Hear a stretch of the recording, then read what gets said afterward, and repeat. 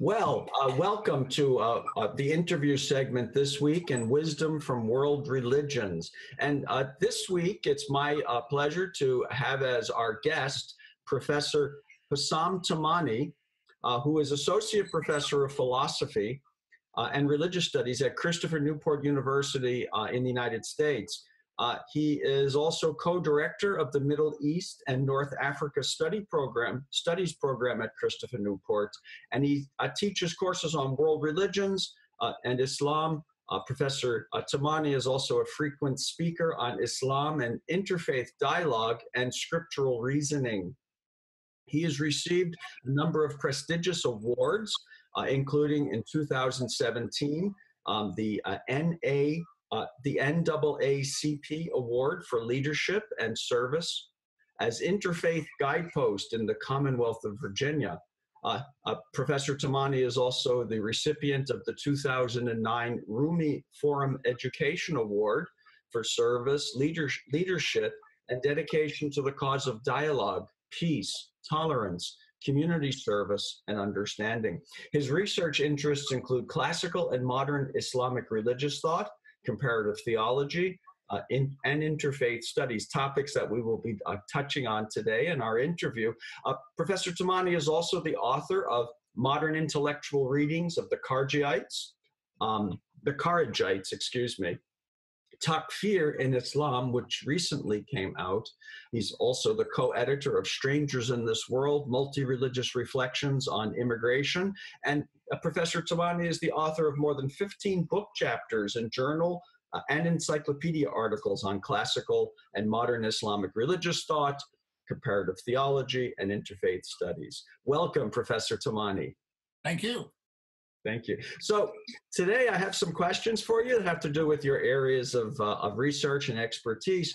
And but before we get to the more academic questions, can you say just a few words about your background and what led you to become an academic dedicated to your research topics?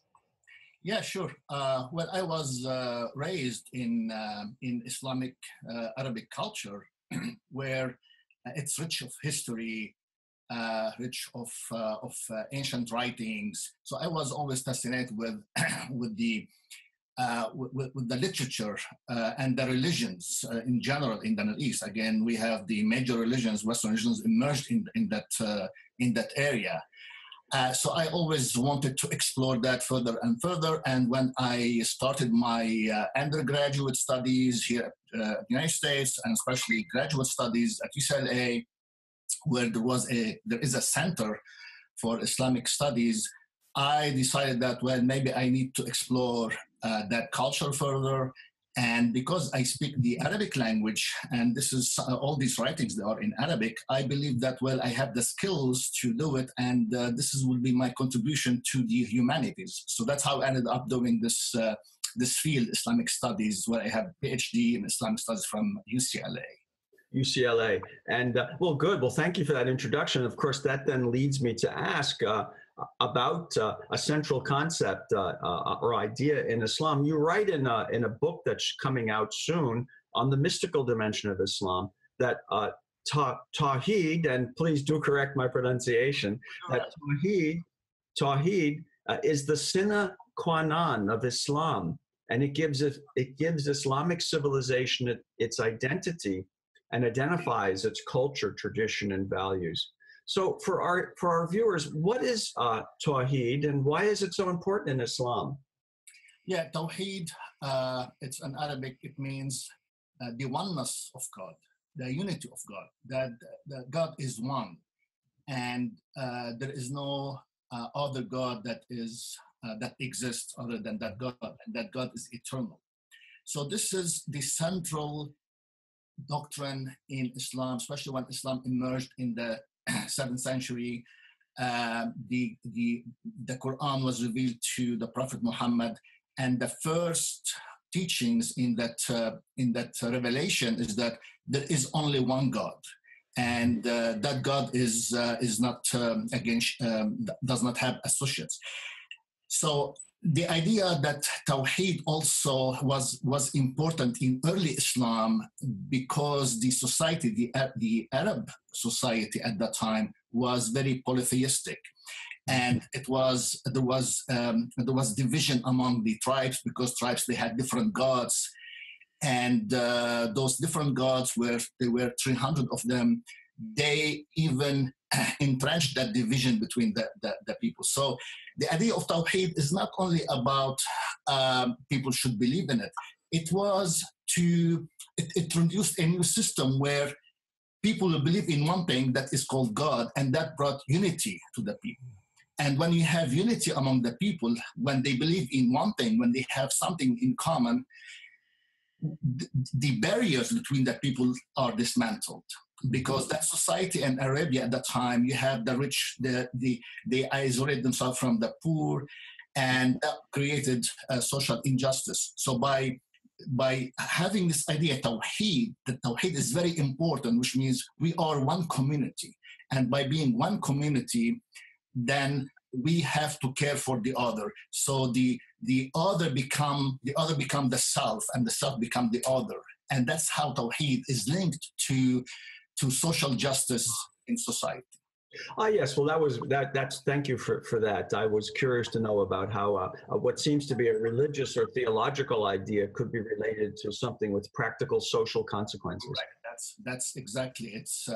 So again, it's a theological doctrine, that Tawheed, oneness of God, but it's linked to how people should behave in society, how they think of themselves as we are one rather than we are different. Yes. Yeah. That raises the question for me of a topic outside of mysticism, and that is this idea of immigration or immigration theology. That seems to link very nicely into that. That's a phrase that I'm sure many of our viewers have not heard before. Immigration theology. Yes. Can you say something about that, please? Yes. This idea, immigration theology, we published a book about that. Emerged at the AAR Loose Summer Seminar in Atlanta a few years ago. Mm-hmm. And because of what's going on today in the world with globalization, and the world is becoming closer, again, smaller, people are moving, easier movement between people. So you have the global north, talking about Europe and North America, felt that they are threatened by people coming from the global south, those who are immigrants, those who are refugees. And then you see the rhetoric, you see the anti-immigrant sentiment that emerging in North America and in Europe. And we felt that, well, we have to talk about that and see how religions and their theologies can provide some solutions, or at least discuss this topic to show that we are all immigrants. And again, I want to give you an example of what we mean by immigration theology is that, well, every religion emerged with this idea, immigration and being stranger. Well, Abraham, the father of Judaism, Islam, and Christianity, was an immigrant. The minute he became a monotheist, he became an immigrant. God said, okay, now you believe in one God, you have to leave. So again, this immigration is tied to being a believer and the idea of Muhammad was an immigrant himself because he had to leave his town. And why? Because he believed in God. And because he believed in God, he was not accepted in his polytheistic society. He had to leave. Again, that immigration thing was tied to his belief. After all, Jesus in Christianity, he came to earth. He immigrated from heaven. He became a stranger here on earth. And this is interesting. It's downward mobility because usually immigrants, they move up. They want to move, improve their lives. So really, this immigration is across traditions. And then for people to say, well, strangers should not be here. Immigrants are threatening. No, we are all immigrants. After all, Adam and Eve were immigrants. Yes, of course. They had to leave the garden, didn't they?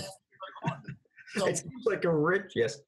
Yeah, so we believe we have, again, explore religions in terms of what that they offer to the humanities, to people, to show that, well, we are all immigrants, not only certain people that coming from different places.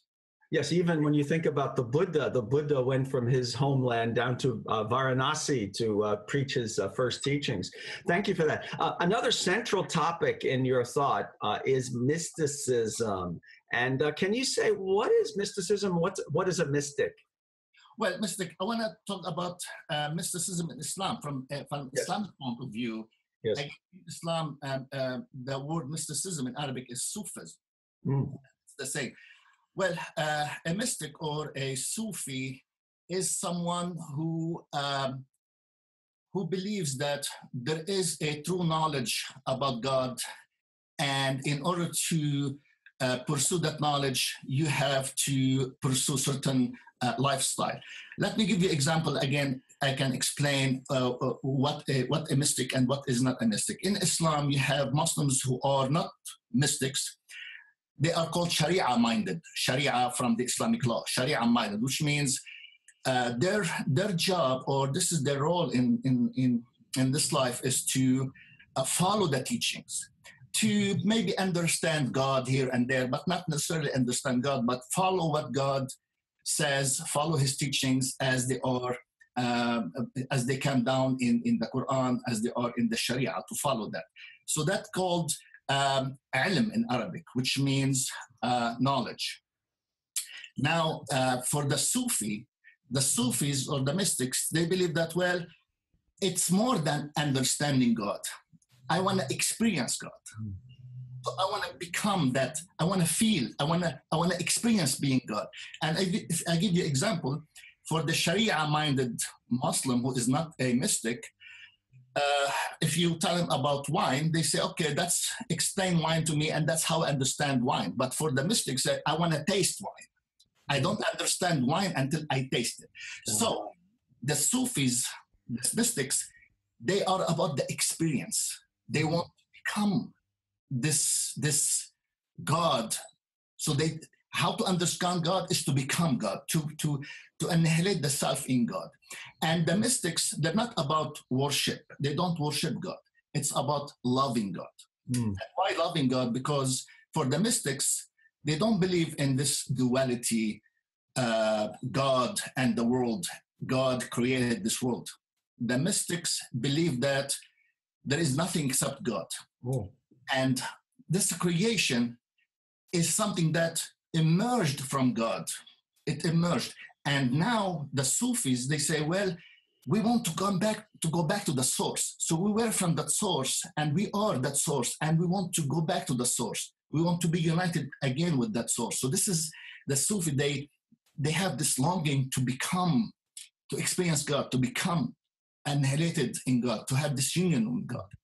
So that's the mystic, as opposed to those who are not Sufis or mystics. So a question then, there does seem to be some controversy about the notion of Sufism, and some authors even argue that it's perhaps more of an Orientalist catalog than a category than an Islamic category, that it's not even that Sufism just names all pious Muslims, for instance. Well, yes, this idea of Sufism, it goes back before Islam. It is, again, we see it in Christianity, and even it goes back before Christianity. I can tie to Judaism. And in Judaism now, you have this idea that the master teaching the disciple, which means this is central in Sufi teachings, that in order to understand or in order to experience God, you need this the knowledge that is called in Arabic ma'rifah, that is different from the knowledge of the Sharia-minded, which means you know the truth about who you are, that you have this oneness with God. So this started the idea that you need a master to explain that for you. Now, mystics, for those who become mystics, they have to join an order, they have to pick a master, and the master will teach you. There is a master-disciple relationship. This is started with Judaism. In Judaism, the Torah was revealed, that's the truth. And the first master was God, and the first disciple was Moses. And then from Moses became a master, and then he taught the Torah to the disciples. And it's until today among Jewish mystics, especially Hasidic Jews, is that master-disciple relationship. That's how you understand this world and understand yourself. So this is, again, I can trace that to Judaism. And this also, we saw it in Christianity, this idea of being ascetic, being close to God, experience God. It was in Christianity, and it passed to Islam. And of course, it can be traced to Eastern traditions, again, Buddhism and other mystics who believe that there is this experience, the spiritual rather than the religious relationship between people and others. Yeah. Right. That does raise it because you quote also Ibn al-Arabi and the doctrine of Wadat al-Wujud. And that does seem to be a kind of a non-dual teaching that has a lot in similar with, say, Advaita Vedanta in Hinduism and non-dual forms of Buddhism as well. That's right. Ibn al-Arabi, who died in 1240, he was the greatest master, Sufi master.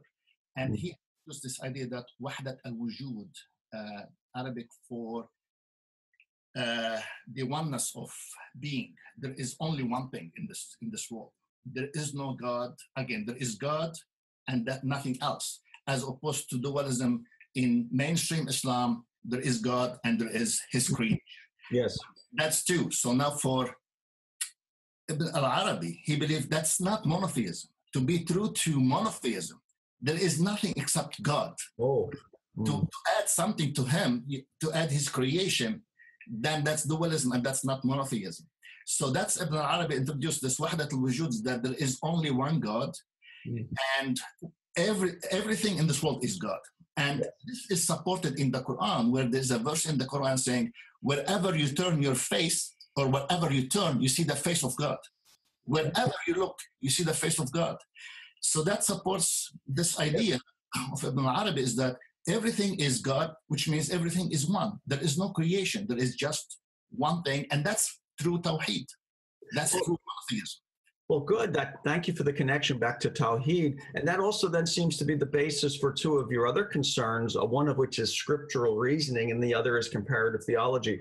Scriptural reasoning is a phrase that I think probably many of our viewers have not heard before. Can you say something about that? Yes, scriptural reasoning, there is a movement today that emerged, again, 10 years ago. The idea is people from different scriptures, from different religions, they read scriptures together. So it started with Jews, Christians, and Muslims who they meet and they select verses, passages from the Hebrew Bible, from the New Testament, and from the Quran. And each person in that tradition will read from their scriptures and they explain those passages. And then they open the discussions that what do we learn from each other? So it's about, again, use reason to understand those scriptures, challenge each other's, try to come up with explanation of why things are written this way, not the other way. Questions are asked. What makes you sad about this verse? What makes you happy? What disturbs you about this verse? So this is scriptural reasoning, it's a learning process, is to learn about each other based on the scriptures and to learn about each other based on what people in that religion, how they explain the scriptures to us, rather than we as outsiders, we read the scriptures and we just assume things. So this will help learning. I see. So then together you can learn what the scripture means from an expert who you're sitting and talking to. So I want to hear the Torah, how the Torah is explained by someone who is a Jewish theologian or Jewish expert or a Jewish practitioner, rather than try to figure it out myself. Right. So make the connection between the scriptures, how they, again, the differences, how they have things in common. So it's a learning process. Yes. So that's what seemed then to lead quite naturally to comparative theology. Many viewers may think of theology as existing as mostly a Christian undertaking for the most part, and as existing only within one religion. But it seems like with scriptural reasoning, you could actually start to think about God in comparative terms or scripture in comparative terms. That's right. And comparative theology, this is a relatively new field, and it's probably it started by none other than Francis Clooney, who started to write about comparative theology, and he defined that term. So in the past, we have theologies of religions, or we have comparative religion. Yes. And in the past, when we talk about theologies of religion, which means people studied other religions just to make an assessment, to make an evaluation. Or especially here in the United States, in the West, 50 years ago, in the academia, we studied religions just to assess them and to show that, well, they don't have what Christianity has. Comparative theology is about learning from the other rather than assessing the other, is to learn, is to go to the other, cross the borders, be in the presence of the Hindu gods and goddesses, be in the presence of those who are practicing, again, doing Buddhist meditation, and be in churches and synagogue, and come back rich with the experience, compare. And that's how you become more appreciative of your own, or at least you have more knowledge about the other. And I had a student who was a Catholic and very devoted to his religion. He took my courses on Islam, and he did comparative theology, and he said, I am a better Catholic now. He became a better. So this experience is enriching. That's yeah. Is it that's excellent to hear. That really speaks well for the future of theology, that such enterprises are being undertaken on a global scale. I think that comparative theology, again, if you want to define it in 2 words, it's interfaith learning. Interfaith learning. Can you say something about perhaps a way in which your own understanding of Islam has been changed or shaped by such encounters? Well, again, in Islam emerged in the 7th century in when you have this dialogue between people. Again, it emerged in the midst of a dialogue between Christians themselves, emerged in dialogue between Christians and Jews. And Islam was thrown into this dialogue. And in Islam, again, why I got into this interfaith dialogue, I got interested in interfaith studies, because in the Quran, in the teaching of Islam, is that this must be pursued. Muslim must go to the other and learn from the other. And verses in the Quran where the verse is saying, I created you different nations, different tribes, so you learn from each other. Again, this idea, this is 1,500 years ago. Yes. God is commanding the people to learn from each other. And that's interfaith dialogue. And in fact, the first interfaith dialogue in Islam happened between Christians and Muslims, happened in around 618, 619, when Muhammad sent his followers to Abyssinia because they were persecuted in Mecca. So he told them, just leave. They went to a Christian kingdom in Abyssinia, and they started talking about Islam. So the Christians said, tell us about your religion, and they started talking about religion. And because, again, the idea is that because they wanted protection, they sought protection in the Christian. And then they learned, so here you have the Christians learning about Islam and the Muslim learning more about Christianity. And that was the first interfaith dialogue. So really it's in the history of Islam, it's in the scriptures, it's in the teachings. And you cannot separate Islam from really interfaith dialogue and interfaith studies. Well, thank you for that background, because it does seem as if that Islam is born as a result of interfaith encounters. As we come to the end of our time together, Professor Timani, is there anything that you would like to say as a leading American Muslim intellectual and academic that could help our viewers to see Islam from beyond the perspective of perhaps journalistic and popular stereotypes? Well, Islam is like any other religion. Islam is not only a religion. Islam is a culture, is a way of life, and Islam is not different from any other cultures. Now, the stereotypes talk about that and this is not highlighted. This is not really not too many people know about it in the West. That Islam is about first of all, justice to everyone. Islam is about peace. That's the name Islam. It means submission, but also it means a peace. Now, Islam is about moderation, which means people in life should pursue things in moderation. To be excessive in one thing, that's against the teachings. And this is the meaning of jihad. Jihad is the struggle to keep things in balance, not to exceed your limit in things. When you exceed your limit, someone else gonna suffer. So in Islam is that the teachings, that's the again, when we say justice is linked to Tawheed, is that the requirements, people should care for the needy, they should care for the strangers, they should care for nature. Society, again, this world is something that created by God. And if it's God's creation, if it's God's revelation, which means it is sacred, it's important, and we have to care for it. So again, the cut the throat capitalism is again rejected in Islam, because you do harm to nature. So Islam encompasses everything in life. Yes. And the teachings that to pursue moderation, and that's how we prevent ourselves from destroying this world. So this is Islam.